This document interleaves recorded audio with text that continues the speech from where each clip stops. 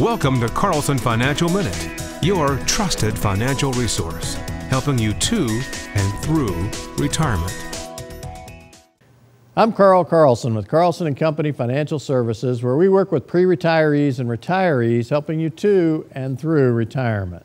Today we're talking about the average versus real rate of return. Here are the S&P 500 returns for each of the past 10 years. And here is the 10-year average annual rate of return. And here is the real annual rate of return. Why the difference? The problem occurs mostly because of the years with negative returns. And the higher the negative returns, the more dramatic the difference between the average and real return. Also, the S&P 500 does not include fees. If you're investing in retail mutual funds or variable annuities, these fees and costs can be 3 to 4% a year. If we use 3%, then here is your real rate of return.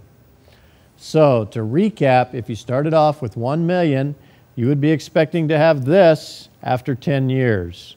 But you would actually have this for a difference of over $800,000.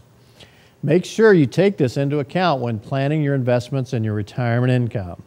It can make the difference between an unsuccessful retirement plan and a successful retirement plan. Oftentimes, I see financial plans put together by many of the major firms that do not take this into account. This has been the Carlson Financial Minute, where it's my goal to put you on the better side of retirement planning. Visit our website at carlsonfinancialminute.com to request your complimentary consumer's guide or call at 785-408-5444. Tune in next week for another Carlson Financial Minute, helping you to and through retirement.